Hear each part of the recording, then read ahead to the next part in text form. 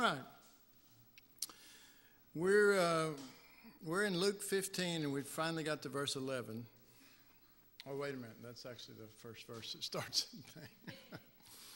Luke 15, we'll look at 11 through 14. And our subject title tonight is "The Father Gave the Prodigal What He Asked."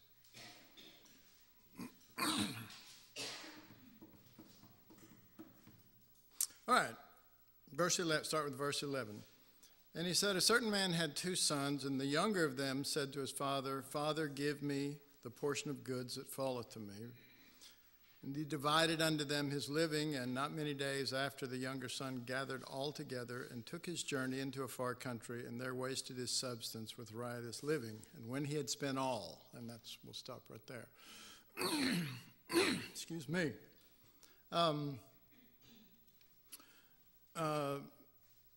The younger son is asking for his inheritance. You remember that the elder son would get a double portion, so he would get 2/3 of the father's living, and the younger son would get 1/3. And so the younger son asks for his portion, and the father hasn't died. There's no death. He couldn't wait on death to produce what was supposed to come. He had to have it now, and of course when you have it now, then a lot of times it's for your flesh. And so he says, "Father, give me that inheritance." But if you'll notice, and I was going to save this for later, but if you'll notice, it says, "And he divided unto them his living." That means that the father wasn't dead, but he basically lost all. Okay? Instead of it being a giving, I'm going to be at the Lord, take your portion. They literally took it all. And then, of course, it says, not many days after he gathered all together, all that was his, and took his journey into a far country, and there wasted his substance with riotous living, and when he had spent all. So here's the problem. Many times we think that God gives us our carnal requests, and when he gives us our requests, because we don't necessarily think they're carnal at the time, when he gives us those requests, we think we're spiritual because he gave us what we asked, So we, there's obviously that would obviously be the case in a certain sense, because the prodigal doesn't really understand what he's initiated that has caused all this stuff. He's totally unaware at this stage anyway. And so there is this reality that God many times gives us our requests. Now, I went on a search that I know that most of y'all have done at some time or another, but it's all, it's through the Old Testament in a bunch of different places, and it's just one story, and it's the story of Israel and the quail. And I know that you're familiar with it, but let's turn to Numbers 11, starting with verse 18.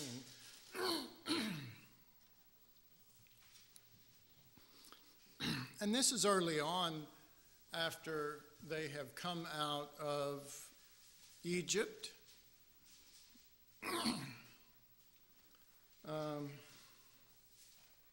They have left Egypt, but Egypt has not left them. They still have it in them. And we'll see. We'll see this. Starting with verse 11, Numbers 11, verse 18, starting there. Numbers 11, verse 18. "And say thou unto the people, Sanctify yourselves against tomorrow, and ye shall eat flesh, for you have wept in the ears of the Lord, saying, Who shall give us flesh to eat? That ought to scare us right off. You know, Moses, do you have to be so blunt? You know, or God, you know. For it was well with us in Egypt.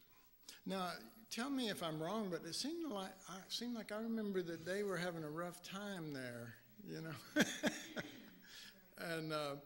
And yet it's funny, you know, I've probably mentioned this somewhere in my lifetime to you, but having not only been a pastor but counseling people, I have seen over and over people that get married, and then it gets bad, and then after a certain period of time they get a divorce, and then they're away from one another, and then they run into one another at the mall, and they just everything seems rosy, and they get back together, and after just a few months or shorter, you know, one of them goes, now I remember why we got a divorce, you know. So, it was well with us, you know. Well, you know, you just don't remember the story correctly because you haven't been in it for a while. Therefore, the Lord will give you flesh, and you shall eat. You shall not eat one day. This is the Lord talking now, basically, through Moses.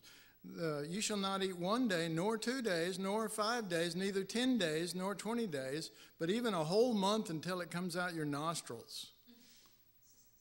And it shall be loathsome unto you.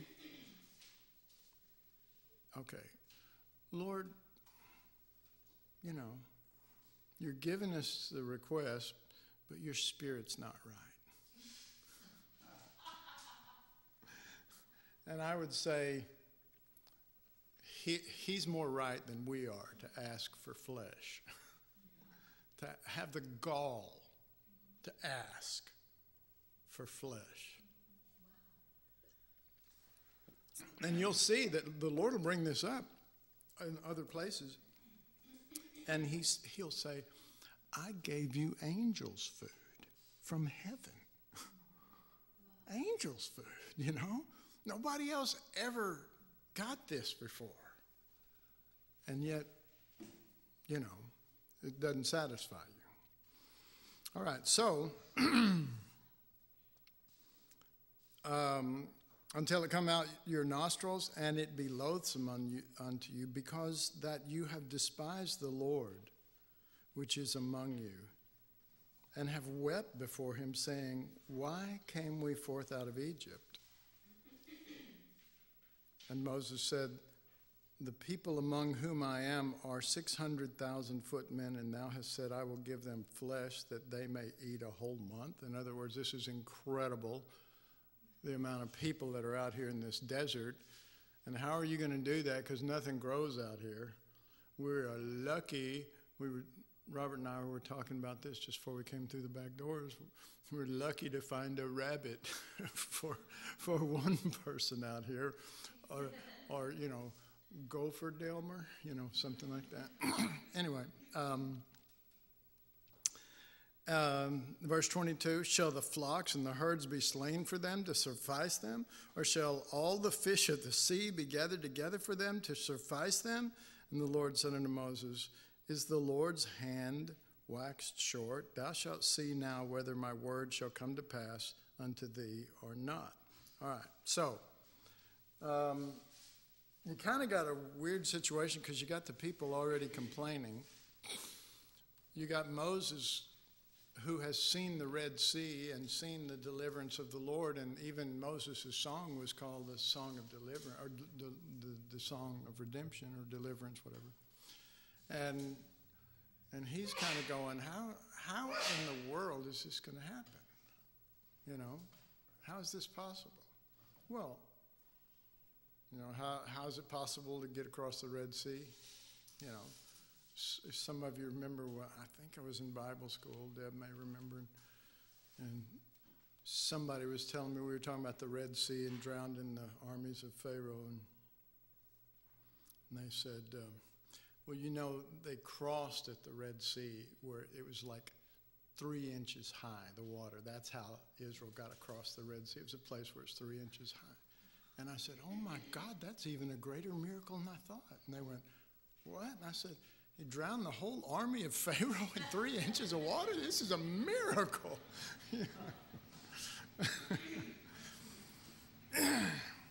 All right, let's start at verse 31 now, Numbers 11:31. Gosh, I'm not even going to get through reading the scriptures before we're done here, girl. Numbers 11, verse 31 through 33.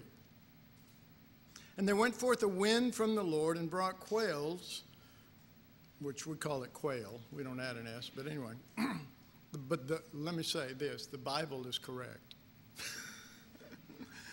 Brought quails from the sea and let them fall by the camp. I mean, literally by the camp. As it were a day's journey on this side, and as it were a day's journey on the other side, round about the camp, and as it were 2 cubits high upon the face of the earth. Somebody's going to be sick. That's a lot of flesh to eat. You want flesh? I got flesh for you. If that's what you want. Verse 33, and while the flesh was yet between their teeth, ere it was chewed, the wrath of the Lord was kindled against the people, and the Lord smote the people with a very great plague. All right. This only gives us part of the story. There's a couple other places that mention this, and one of them is Psalm 78, of all places. Psalms tells this story from a little bit different angle. So Psalm 78, verse 18.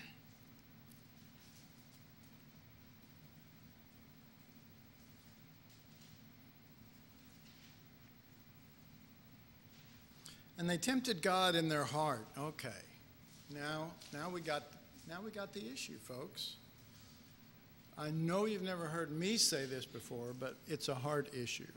It's always a heart issue. It is never just what is done.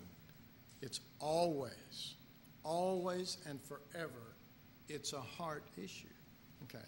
So, it's with them, I mean, it started with obviously not really understanding. I mean, how do we get there? They understood the blood on the doorpost, and it meant they can get out of Egypt, right? They didn't understand the lamb that they were told to eat. That was where they missed it, okay? So they get to the Red Sea, and they're going, oh, my God, what's going to happen here, you know? And Lord opens the Red Sea, and they get on the other side, and then they get into the desert and the wilderness, and one thing after another, one thing after another. And they're, I don't know what always motivates everyone's heart, but I know that the Lord mentions murmuring throughout the Old and New Testament because it is a clear sign of heart trouble. Heart trouble.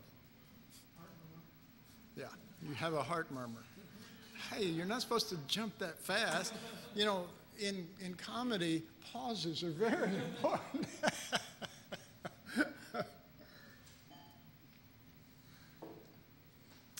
And so the Lord looks at these things, and he doesn't see these things. He sees that there's a heart problem, and that heart problem is toward him. Now, I'm sure this is true of most, if not all of you, but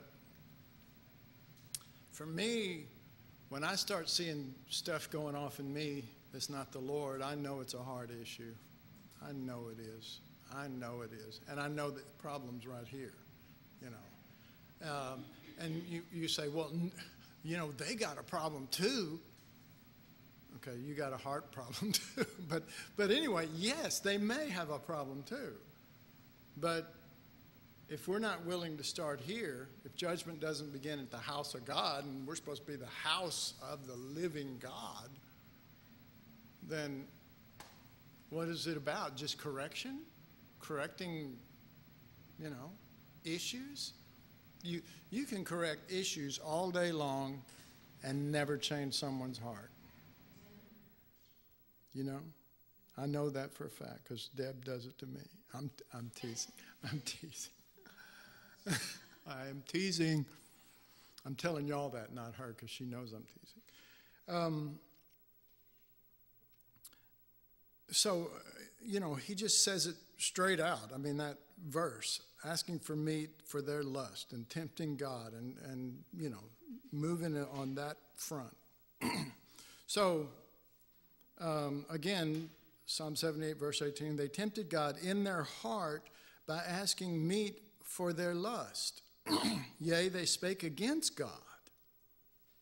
They said, can God furnish a table in the wilderness? Behold, he smote the rock, that the waters gushed out, meaning he gave them waters, and the streams overflowed. Can he give us bread also? Can he provide flesh for his people? I will say this, he probably doesn't want to provide flesh for his people. We already got plenty. We got plenty, all right? Therefore the Lord heard this and was wroth, because it wasn't, Lord, we're hungry and we're poor and we're destitute, and we look to you as our source, and we find our strength and our life and we draw from you. It was, hey, if you can do this miracle, why don't you do this one? And if you're not doing this one, what's wrong with you?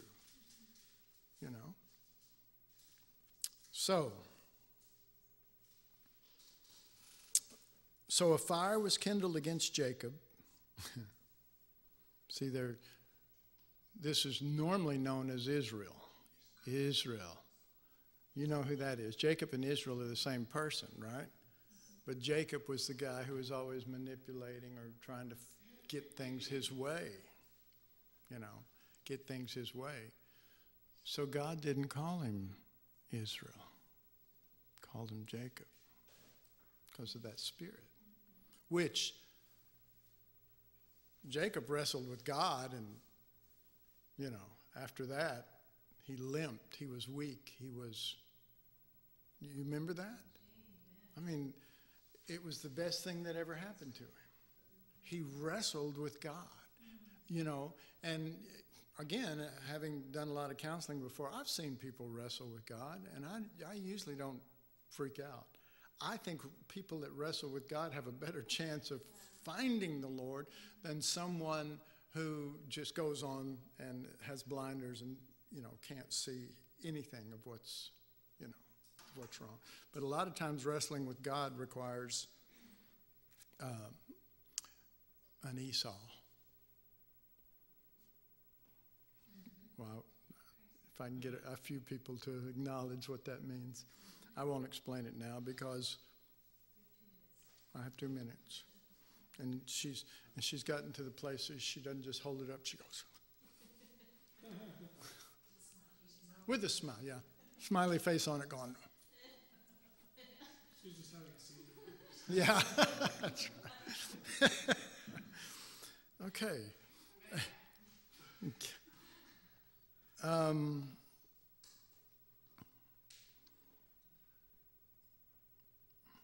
Because they believed not in God and trusted not in his salvation.